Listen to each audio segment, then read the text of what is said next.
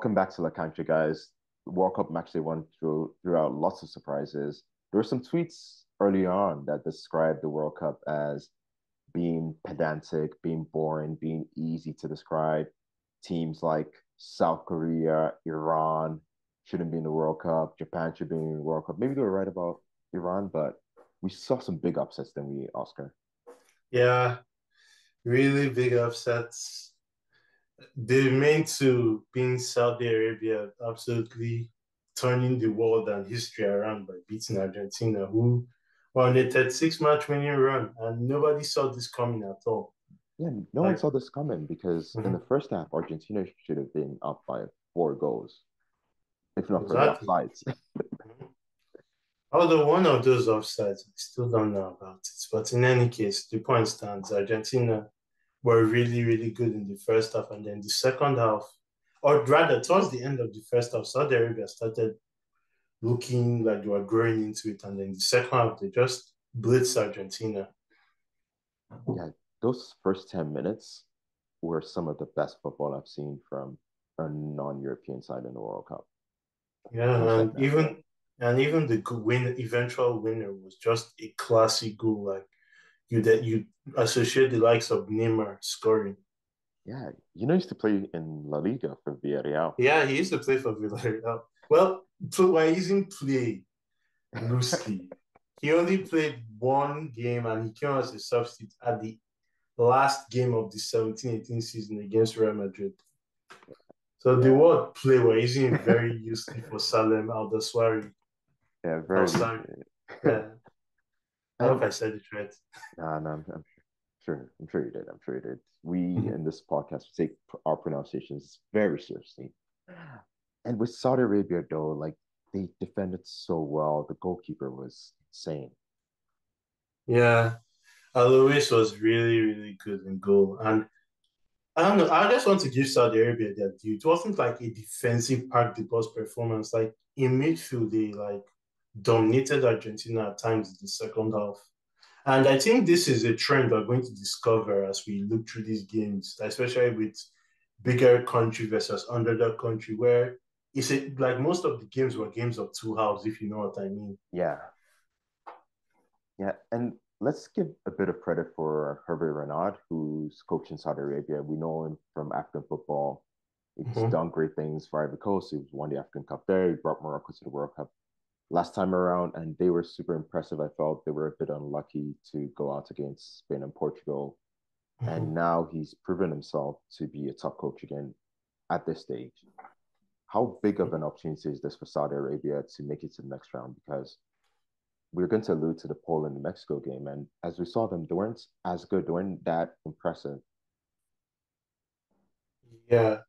And the thing is that there's a stat that says if you win your first game, you have an 84% chance of progressing to the knockout stages. Wow. And they did that and they won their first game, beating the toughest team in the group. So even a point in either of the two games left might be enough, depending on how things go.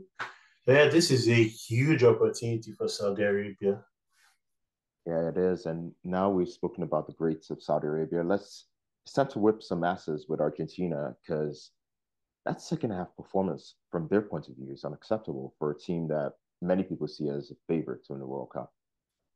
Yeah, there were like I don't want to pick on some players, but definitely the whole team didn't cover themselves in glory for the defending, for the goals, the lack of energy shown by the whole team in general in the second half.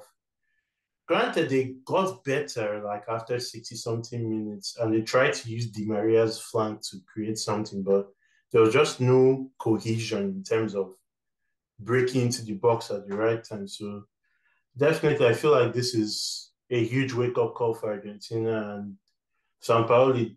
Why am I saying Sampaoli? God, this PTSD from Scaloni. 28. Sorry, guys. Scaloni. Yeah, Scaloni definitely has to look at making some changes. One thing, sorry, one thing I felt was off about Argentina when I looked at the lineup was the average age. Like it was 30.5. I know there's some outliers like Messi and Di Maria, but those unnecessary outliers. Yeah, Someone like Papu Gomez hasn't had the best season, and I feel like he could have started Acuna, Guido Rodriguez, or even Enzo. So, and I also feel like um, Lisandro Martinez deserves a start in the next game. So these changes could go a long way to make Argentina look solid again. yeah, they definitely could. And I also question the wisdom of starting Molina, who hasn't had a great season. Same Mm-hmm. with Papu Gomez. Di Maria looked very slow. Like Argentina just looked very pedantic in the second half. They looked very one-paced. Mm-hmm. And I also wonder if Julian Alvarez would have been a good introduction to start the game because he's done so well for Manchester City. He's in good form, and maybe Mm-hmm. you can put Messi as a number 10, the same way Griezmann was for France, and you can put Lautaro and Alvarez as the two forwards. Yeah. You also have to feel like there's a Celso shaped hole in that midfield because Celso brings a lot of energy, right? Yeah, And the fact that Paredes hasn't had the best of seasons at UV, I feel like, and also the Paul too. Some of these players for Argentina haven't had the most stable season so far, and I feel that may have showed in the first game.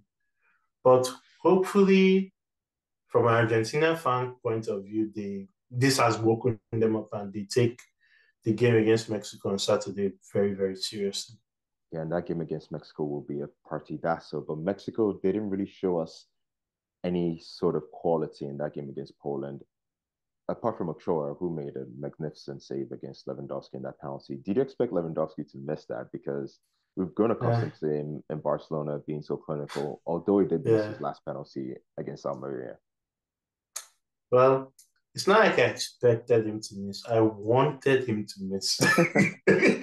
Expecting and wanting someone to miss, so and it pained me in my heart. I'm like, Lewy, I'm sorry, but but for Argentina's sake, you have to miss this. This has to be a draw. Yeah, it's not doing the Lemon Disney stereotype any favors there. Yeah. And honestly, I don't think either team did enough to win the game, in my opinion. Yes, there were some dangerous moments in transition, but all those moments were just falling flat by bad decision making in the final third. So just to really have a lot to work on. Yeah, they really do. And we made a joke last week that given the problems that Mexico and Poland were having on the Yeah, squad, that that Saudi maybe Arabia would Saudi take Arabia would advantage take of advantage them. of that. Yeah, And we were half right, but then I mean, who knows? They might as well just beat all three and win the group. That would just be shocking. yeah, it will be that will break so many people's brackets. Yeah. Yeah, speaking of breaking brackets, what happens if Japan goes through? Because they did beat Germany and they looked very enthusiastic. And as you mentioned, with in games in this World Cup, we're seeing when there's a big team and there's an underdog, we're seeing a bit of a game two halves there. And Japan certainly in the second half, they were very strong. They got the two goals and they went on to win it against one of the favorites to win the World Cup, Germany. Yeah. Moriasu's tactics in that game were spot on. Even though in the first half they conceded a lot of chances to Germany, the idea was there that even if we go 1-0 down, we can keep it at 1-0 and then we'll make this a 30-minute game if we have to.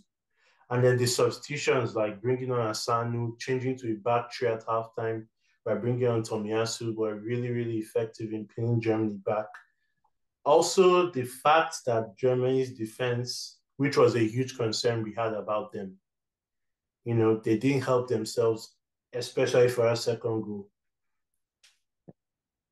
Yeah, and with Germany, how much of pressure is Hansi Flick on right now? Because we know what happened to them in the last World Cup. They didn't make it out of the group.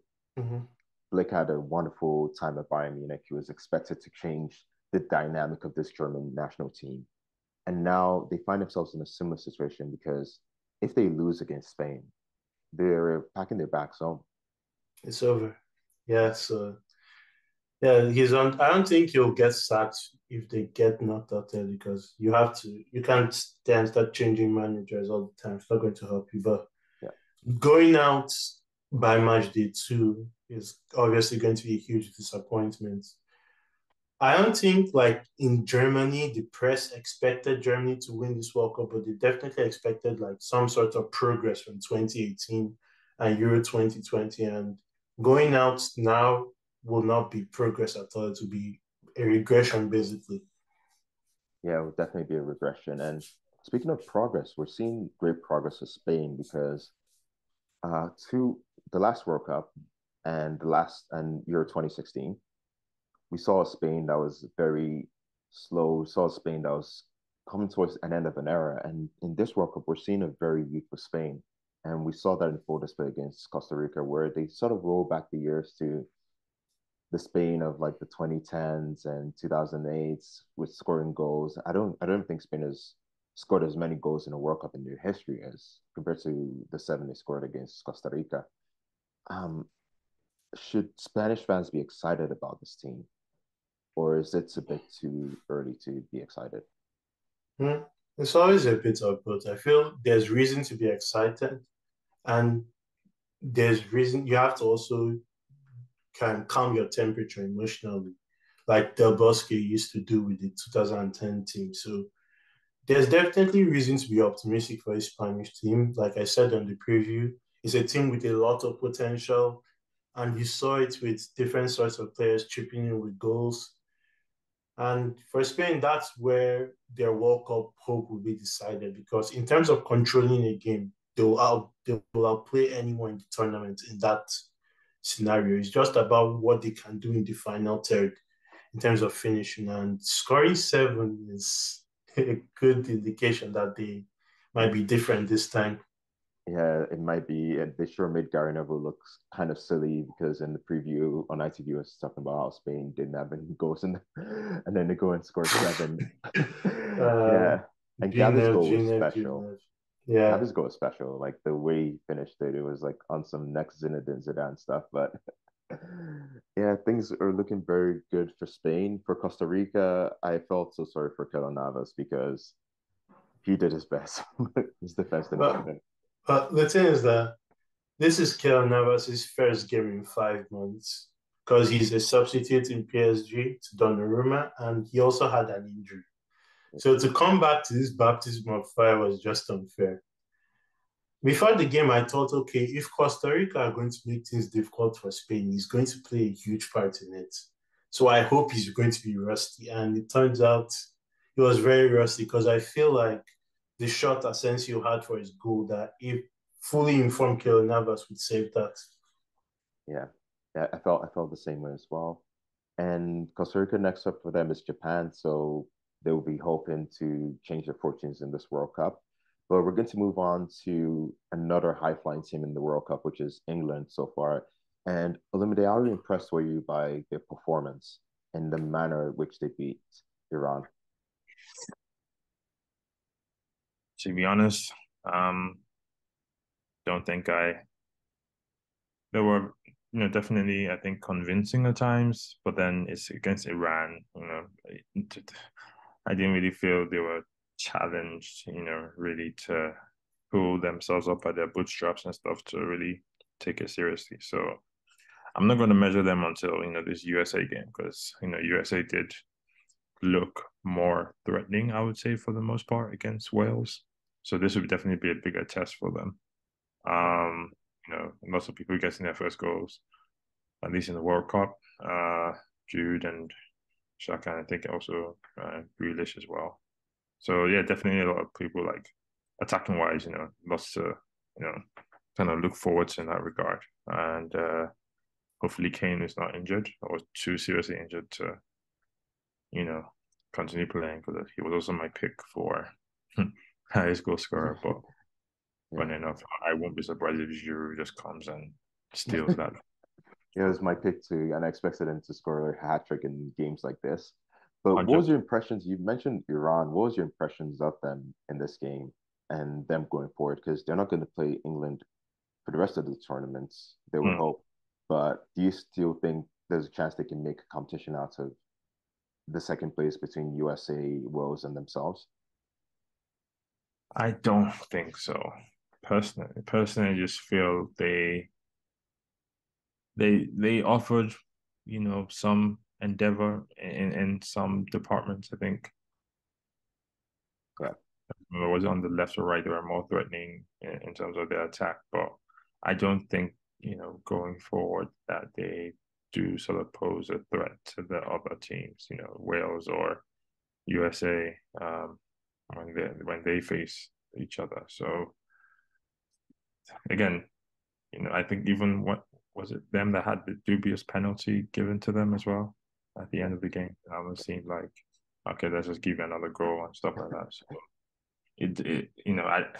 yeah, that they might be lucky to even get 1 point in this, group.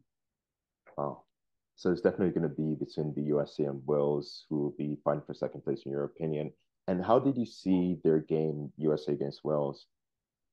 Like, which one do you think has the edge in that race for second place?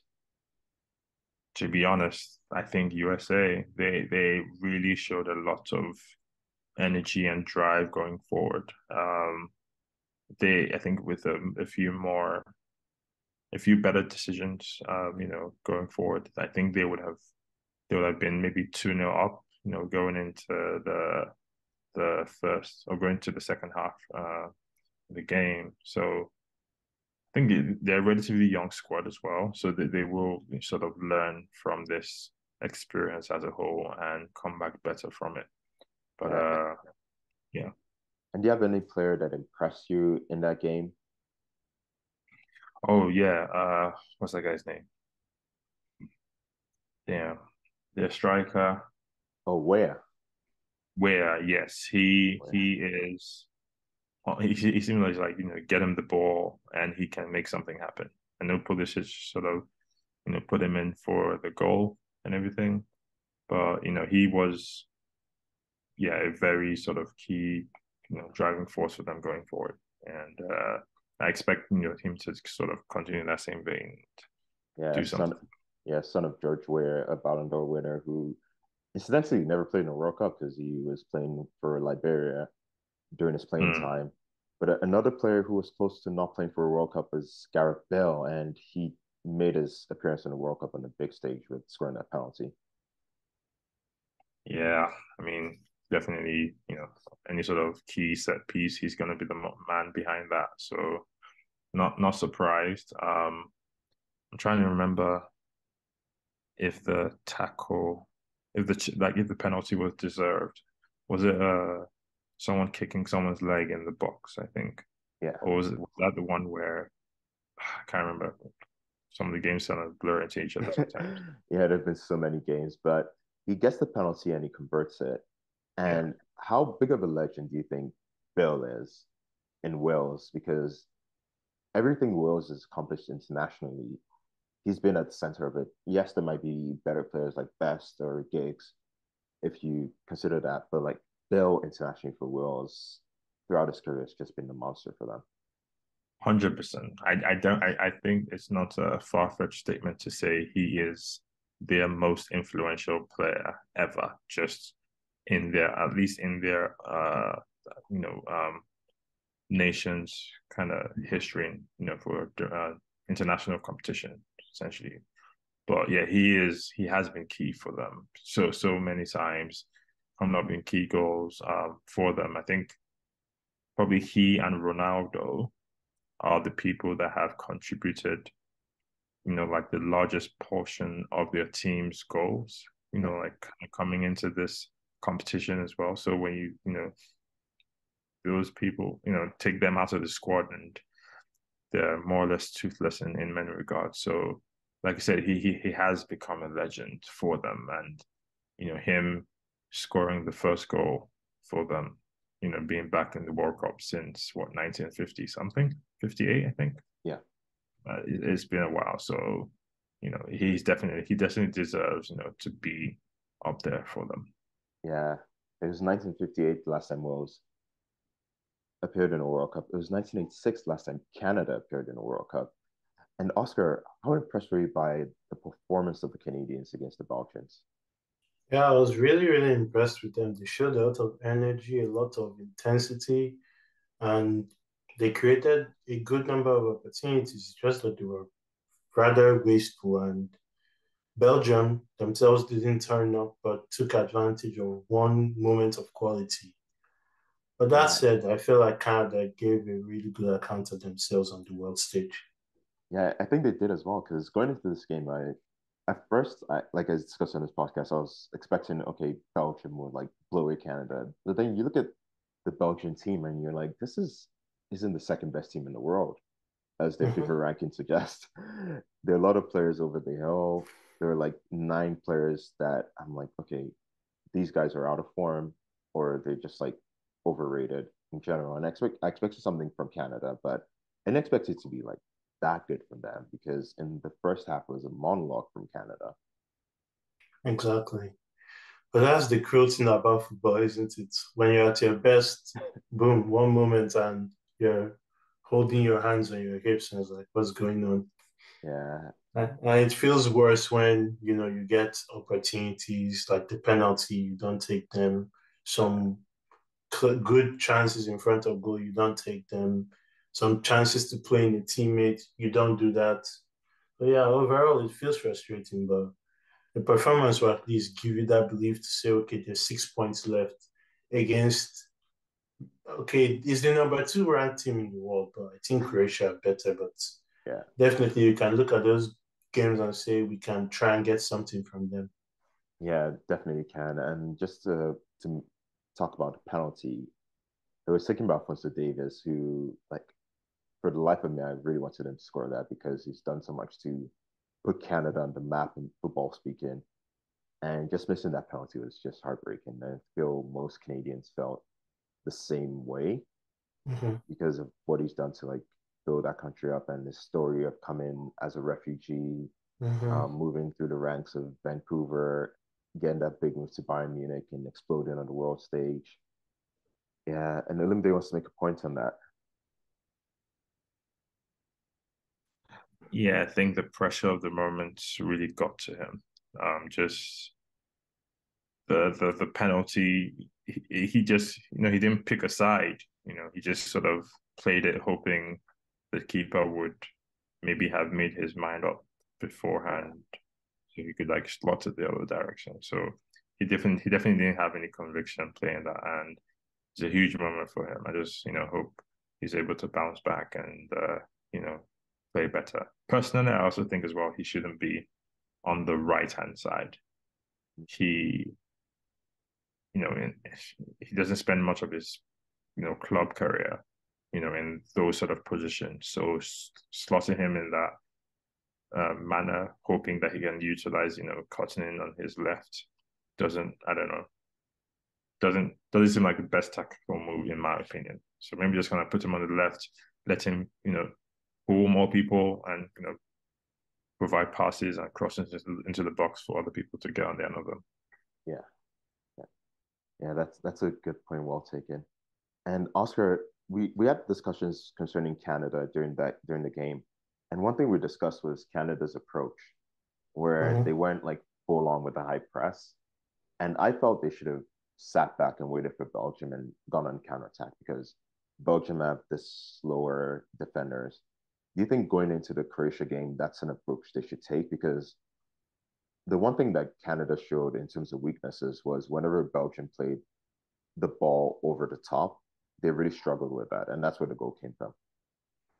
Yeah, I feel the approach against Croatia should be more mature because I felt sometimes against Belgium they were too over exuberant and that gave Belgium lots of space, and they too had a bad day in front besides that finish from Batshuayi because there was a lot of bad decision making from both teams.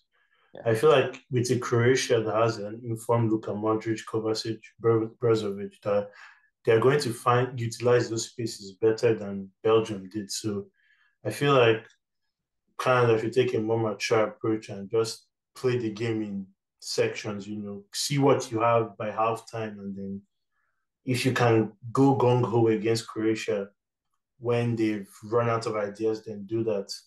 yeah, yeah. And speaking of Belgium, they were hugely disappointing in this game from their point of view.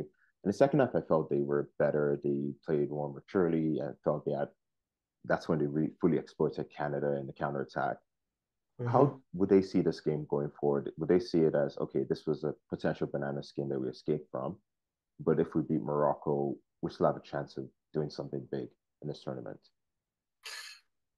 Yeah. The thing is that it doesn't matter how you start the World Cup. What matters is how you finish. So at least from their point of view, they can be like, and we all agree that they were not good, besides Courtois, but they'll say, okay, we weren't good, but we got 3 points. So this is hopefully something we can improve on. And if we beat Morocco, we're in the round of 16.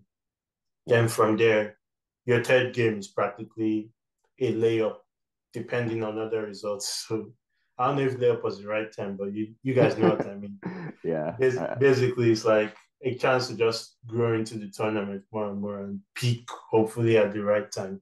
Yeah, it is. And the Croatia Morocco game ended 0-0, which is good for Canada and Belgium Mhm. because both of them, that's a fantastic result. Because for Canada, if they somehow find a way to sneak out a result against Croatia and then they have that game against Morocco, it means they could go through. And for Belgium, as we mentioned, win against Morocco, they go through.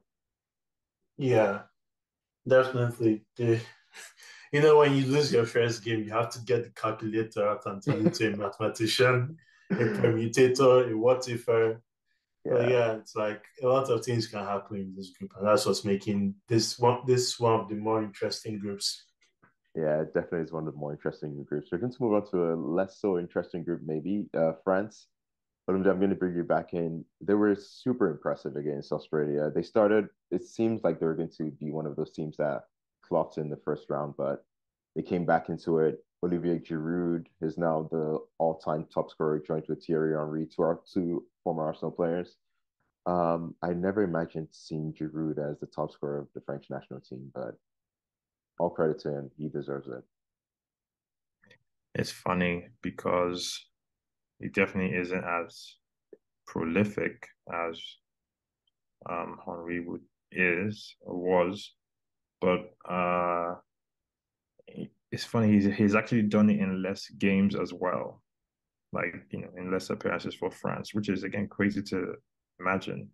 In my mind, I'm tempted to think that maybe early on in Henry's days, he would maybe get stopped off, and not play the whole game, because it seems like um, what's the coach's name? Frank LeBlanc, right? Yeah. Yeah, he like oftentimes he would allow Giroud play the whole like 90 minutes, which obviously sort of gets him more opportunities and more bites at the cherry in that regard. But credit to him, like you know, he has sort of in the shadow of Benzema to a large degree made a name for himself in the French team, and it's crazy because, like you said, joint with Thierry Henry and very much likely to break that record and probably, unless only probably Mbappe, can probably be on pace to break that record. But he has done well, and credit to him. And after seeing this game, are you more confident in your stance that France will be one of the favorites for this tournament? Yeah, 100%. I especially because of the opponents they have in the group wouldn't necessarily challenge them, if I'm being honest, where I think they could stay in like third gear for the most part and get through this group and you know kind of see where the chips fall in terms of who they face next in the round of 16, and then have to maybe ramp it up or down. But yeah, they're very much in a good position. It's a shame they lost Lucas Hernandez. Yeah. It doesn't seem like he would feature for the rest of the tournament, but his brother's more than able or willing to step in, who might actually be better going forward. I think his Lucas Hernandez is better defensively, but Theo is definitely a lot more, useful, I'll say, going forward. Yeah, I would definitely agree with that. And we also saw goals from Mbappe, and he also set up a goal. I'm gonna bring in Oscar to talk about Antoine Griezmann because you've seen a lot of him this season, and he Mhm. played a different position for Atletico, and he is bringing fruit for France, right? Yeah, it was really good this match day, and I've seen praise from him on Twitter that he was among the La Liga players that played in the World Cup so far, that he was probably the best performer. And I say I can agree with that because his role for France is really, really important. Even no matter how out of form he has been for Atleti sometimes or Barca, for France, he's just a different animal. This system would not be the same without him. That's just the truth. Because Mbappe, Dembele, Giroud, or Benzema, whoever, they really profit a lot from a player who's as cooperative and as unselfish as Griezmann is. Yeah, they really do. And back to your eliminate. Speaking of looking at the France group right now, as you mentioned, France are heads and shoulders above everyone else. I was slightly disappointed with Denmark not getting that job done against Tunisia. Who do you see going through out of Tunisia, Australia, and Denmark? Yeah, to be honest, I think I the Denmark Tunisia game might be contender for one of the least, entertaining games so far in the World Cup. Worse than Mexico, Poland? Actually, no, that actually takes the cake. That takes the cake. But at least there, I think there was a missed penalty, right, by Yeah, Lewandowski. So yeah. it's like, okay, at least there was, a chance for a goal, like at least, and you expect, Lewandowski to put it away in that regard. But like you said, they were disappointing Denmark, and to be honest with you, is a massive toss up, and like any one of them, like of the other three, could kind of turn up and win it. Like Tunisia, I wouldn't be surprised if I think they're facing what Australia next. So if they just smash and grab sort of thing, get a 1-0 win, and then now just have to sort of keep their face against France and everything, which obviously will be hard to do because I know then Australia and Denmark will be going at it for the final game of that group. So to be honest with you, my money I wouldn't bet on either, like any of them, any of the other three, like to finish second. Yeah, I think I'm still going to go for Denmark. I think so, just because Yeah. they have the players, and you never know. Maybe the quality will just show up someday. But let's move on to a group I think is the group of death, which is Portugal's group. And boy, oh boy, were Portugal lucky. They got away with something against Ghana. And I'll start with a penalty that started this old goal fest. That wasn't a penalty. That wasn't. Oh yeah, definitely wasn't. But hey, you if you don't buy a ticket, you don't win the raffle, as I said, right? So he bought the ticket and the referee. Allow me to push back though. In a world of VAR, right? That shouldn't stand as a penalty. He barely touches him. No, 100%. And I'm really shocked the referee didn't even. It's almost like he turned off his audio set to be like, no, I'm not checking. I'm not like I've seen everything I can see. Ronaldo got tackled, fell down, penalty. That's all I want. It seemed, yeah, definitely too good to be true in that regard. But I feel for Ghana, like in terms of that definitely wasn't deserved penalty. And I mean, to be fair, Ronaldo should have taken one or two of his chances early on. If you think about it as well, I think the chance where the goal where he scored, where it was given that he fouled the defender, was relatively soft as well. I'm not saying it sort of cancels each other out in a sense, but I'm kind of saying that it does. Yeah, it does. After that, Ghana did get an equalizer, but then two sucker punches from João Felix and Rafael Leao made it seem that Portugal had it under control, but Ghana gave Portugal a late scare. Yeah, that was very. If there's a video I think I saw on Twitter or something with like Ronaldo's reaction, or just like the highlights of Ronaldo's reaction. It was like telling him to kick it down the field to like the corner, and then you see him realize that, oh shit, this man just got like the ball picked up and his hand is like on his head and everything, and then it's just a shame that Inaki Williams slipped at the vital moment for Ghana. Like that is so sad. That he probably doesn't believe it. No, yeah, and it's like he got pretty much signed for moments like this. And Oscar, you want to say something about this? Iñaki Williams failing to score at the vital moment is you could not get any more Iñaki Williams. I'm sorry, but Yeah. That whole sequence was just too funny. I feel Diego Costa should be lucky Iñaki Williams slipped. Otherwise, he'd be on the way home now. Yeah. Oh yeah, Yeah. 100%. Yeah. Ronaldo like shouts him down in the Oh, locker room.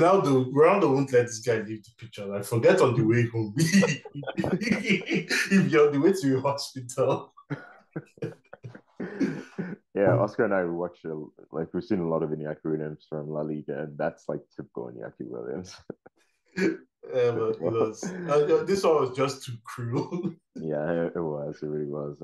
I really feel for him in this first World Cup game, I think, as well. So, but the good news for Ghana is Uruguay and South Korea drew. So there's still a chance Ghana maybe gets their revenge against Uruguay for 2010, right, Olumide? Yeah, 100%. I think just looking at their performance as well against Portugal, right? I think they gave the best account of themselves. Like again, when you look at Uruguay and South Korea and how their match sort of ended up, yeah, Ghana gave a very good account of themselves, so they can feel, very good going into their next matchup. And if not for the slip, like you guys said, um, they would be 1 point shared, and then going into the next game, looking for just snatch all 3 points, and then hopefully maybe clinch the top of the group. Yeah, yeah. Hopefully, maybe do that. And also with South Korea and Uruguay, where do you see them like ranking after that draw? Well, I think it's going to be interesting to see how they sort of face up with each other with the next teams. I think. Okay, so Portugal is facing Uruguay next, and then South Yeah, Korea is facing it's Ghana. gonna be a big game. Uruguay knocked Portugal out in the last World Cup. So I think Uruguay will be doing everything to not lose that game. A draw, and they will feel okay. We can just throw caution to the wind against Ghana. So South Korea, I think, would be looking at this game against Ghana as a must win, Yeah, because you know going to Portugal, I think every other team would see Portugal as the you know A side, or the Goliath in this situation. So they will try to get as much of pound of their own pound of flesh as they possibly can. But yeah, yeah.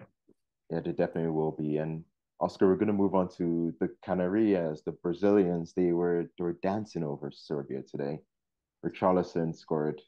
Wow, that bicycle kick was something special. Yeah, it was absolutely special. I gave it go of the tournament so far.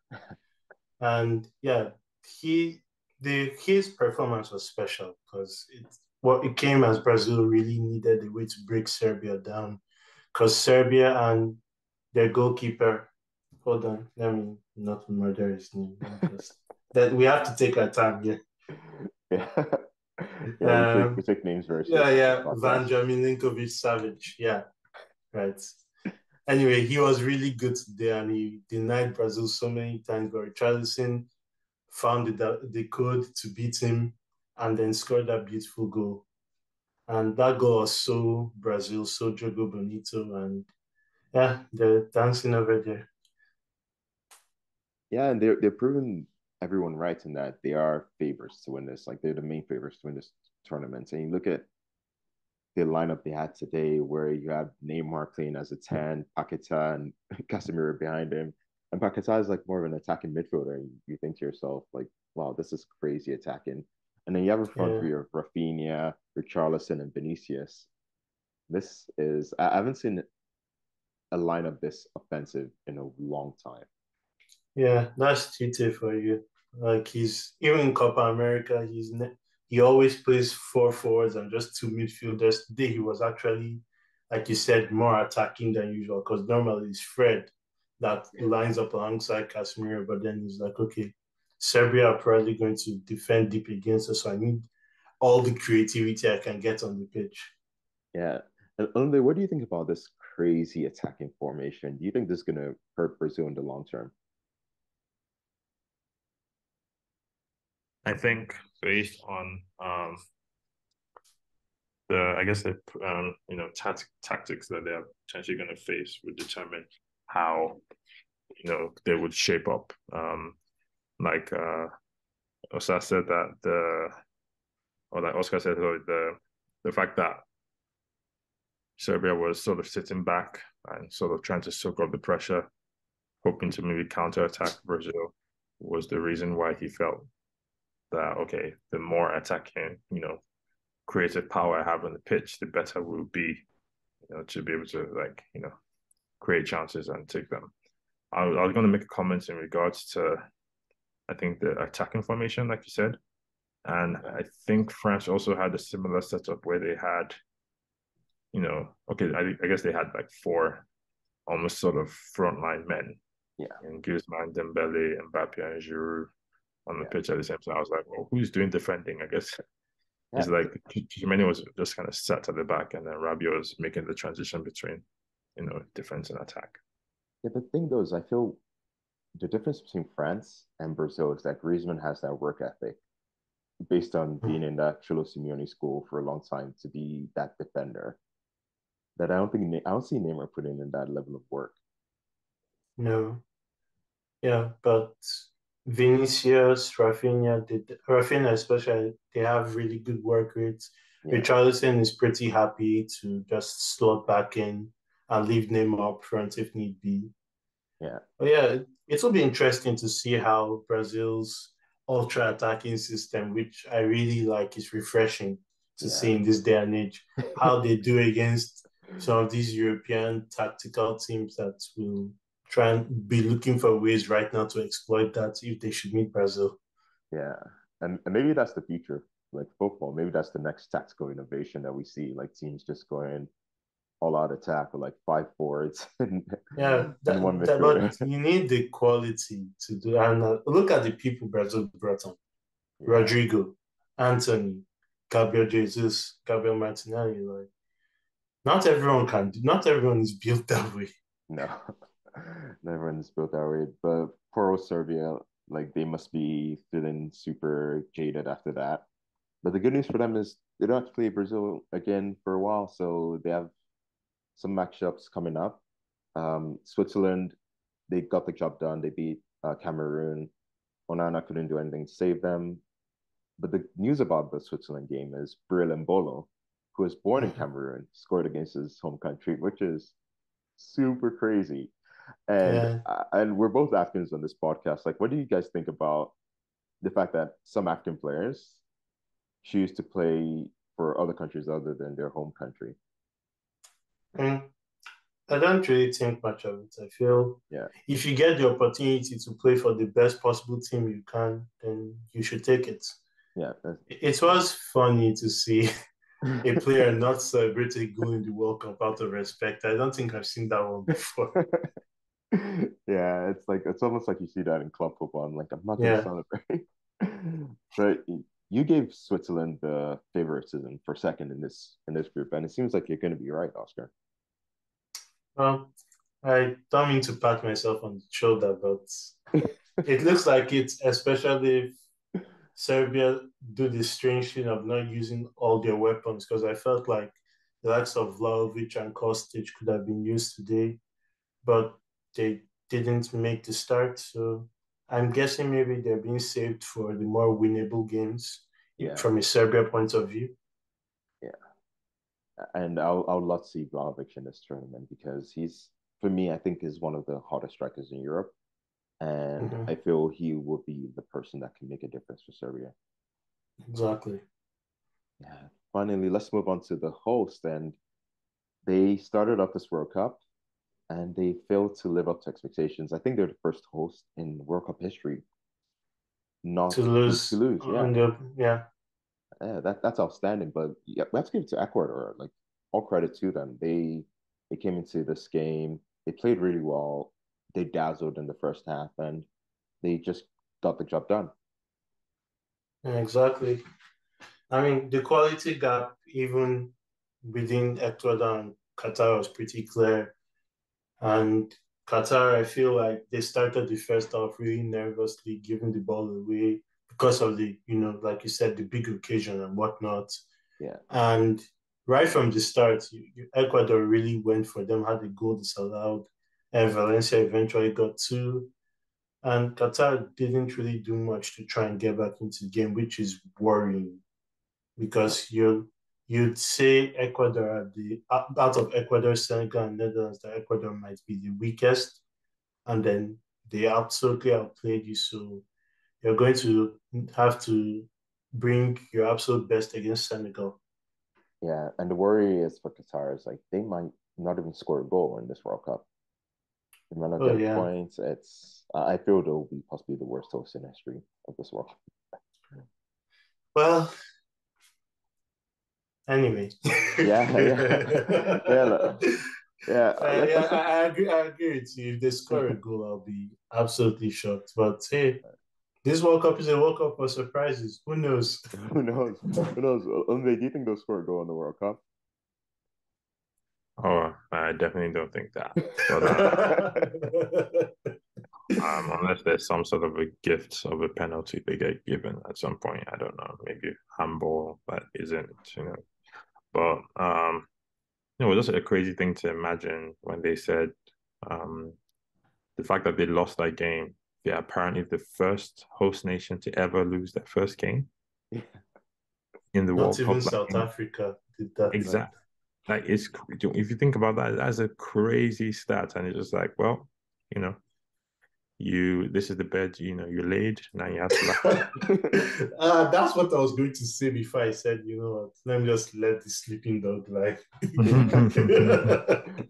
Yeah, I'm surprised they didn't sign enough Brazilian players to, like cover for the fact that Yeah, they need more Brazilians the way teams in Ukraine do it or teams in Bulgaria. But anyway, maybe for next World Cup. yeah, maybe for next World Cup if they do make it through. But let's talk about Senegal though. I've been very critical of Edouard Mendy in the last 12 months, and he showed why because I feel this guy somewhat deceived all of us that he's a great goalkeeper, and his hands were at fault for both goals I felt against the Netherlands. Uh, Definitely the first goal. The second goal, I feel like you save it and then it goes to the part of class end. But the first goal, the lack of judgment and everything is just so poor, especially from a goalkeeper that supposedly hashtag the best. FIFA and their awards. Eh? But Yeah, yeah, he's made some absolute howlers in the last few months. yeah, and it's a sucker blow for Senegal. And I really hope they go. I really hope they go through because I admire the coach. But and the good thing for them, I feel, is that Ecuador is going to play Netherlands, Yeah, and they're going to play in Qatar. Because I feel if they're there to play Ecuador, they would have been put in such a situation of stress that maybe they would have lost that game. yeah. But now that they can play Qatar, hopefully they get like a good result, maybe a 4-0 or something. They get the morale up, and Mm-hmm. they set up for an amazing final with Against, Ecuador. yeah, And maybe Ecuador beats Netherlands. We're giving Netherlands too much credit here. yeah. No, And let's not they're all on sleep on six. Ecuador, honestly. Yeah. Yeah. And what about the Dutch? Did they impress you, Oscar? I can't really say they looked much better in Senegal. Yes, they deserve to win, but then I'll just use one player to exemplify how I feel how the Dutch played, Frankie de Jong. Sometimes he was very good, sometimes he was awful with how he was just causing turnovers and just playing hide the snake with the ball in his own box. So yeah, it's but eventually that's the thing. They got the Yeah. job done, and when Depay came on, who is a key player for them, they got a lot better, and that's where I feel the quality gap between them and Senegal should. So having a fully fit Depay for the rest of the tournament should do wonders for Netherlands' chances of making it out of this group. Yeah. I just spoke about Frankie de Jong, guys. I thought about that famous Gattuso quote that I cannot Some, repeat on air. I that to be fair to Frankie, that assist was delicious. But it just gave me nostalgia of the last one he gave for Barcelona before this break. Yeah, to Yeah, Rafinha. And yeah. Olumide, what about you? Do you fancy the Dutch to finish first in this group? Yeah, I do. I think they definitely had some lucky breaks, but looking at the rest of the teams, I think they definitely put themselves in the best position, I would say. And they do have players, like Oscar said, that can turn it up. Let's just hope they don't sort of, have too many low points in the game. But they do have the most promise, I would say, in that group. Yeah, they do. Yeah. And before I let you guys go, gentlemen, I'm just going to do a segment that we usually do on this podcast. So now we've seen a full match day of the World Cup. Who do you think has been the best player and the best team? Starting with Olumide. The best player. Huh. The best player. I'm tempted to say, funny enough. Ah, damn. Okay. So I know I don't know like most of their names, but Is this Saudi whoever, Arabia's number 10? yeah, I was literally gonna say, and the best player that in that Saudi Arabia game, I can't remember his name, but that whoever, like, yeah, that I think was the biggest upsets, Yeah, in this World Cup so far. So yeah, credit goes to them, to come, and no one expected anything from them.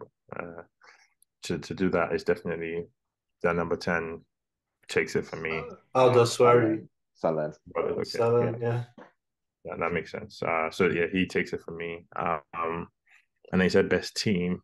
I mean, it's hard to look beyond Spain at this point. Just I didn't expect them to be as balanced as they looked. I know they were your original pick to win Taj, Yeah. but then you then said your heart says Brazil, but it was just very balanced, and it seems like I guess Tiki Taka is alive again. In the players that they have now, so it's going to be an interesting, see how far they can take this going forward. Yeah. You, Oscar? Uh, I think for best player, I'll say Gavi because he was really good in midfield and he scored that great goal. For best team, well, I'd like to pick Spain. I'd say I'd give it to Saudi Arabia because hey, no one can tell me they expected Saudi Arabia to win. I'm not going to have it. You're lying. You're lying. What if I tell you Everyone I saw it in a dream? everyone expected a blowout and they proved us all wrong. So much credit to Saudi Arabia for doing that. And I Yeah. hope they enjoyed their holiday. Yeah. Yeah, I really hope they do. Yeah, I would agree with you there. I told a friend of mine who's from Saudi Arabia because it was hyping up being on Instagram, and I was like, 8-0's coming in. Famous last um, words. Yeah, but famous last words indeed. I'd also get Saudi Arabia as well. I just feel they were super brilliant. I love the way they tactically organized themselves against Yeah. Argentina. And Yeah, we yeah, have to talk about that. It was like when you think about it, like why would you do a high press against a team that has Messi who has laser-like vision? But then it worked because they caught Argentina offside so much that I felt Morata was playing for them. yeah, Yeah, poor so whatever. and then that high press, what it also did was that the space for Messi to operate between the lines was not there at all. So they really did their homework and got it right. And maybe that's a blueprint for the smaller teams this tournament. Yeah. Play a high line, forget our pacing behind. Yeah, maybe. And maybe that's what Canada was trying to do that we criticize Mhm. them so much for. And I Mhm. feel for best player, I'm gonna have to go with Richarlison, just given how we took Brazil to another level. And yeah, so it's been an exciting match day one, guys. Thank you so much for this discussion. And I hope to see you guys after match day two. No Adios. problem. Adios. Adios.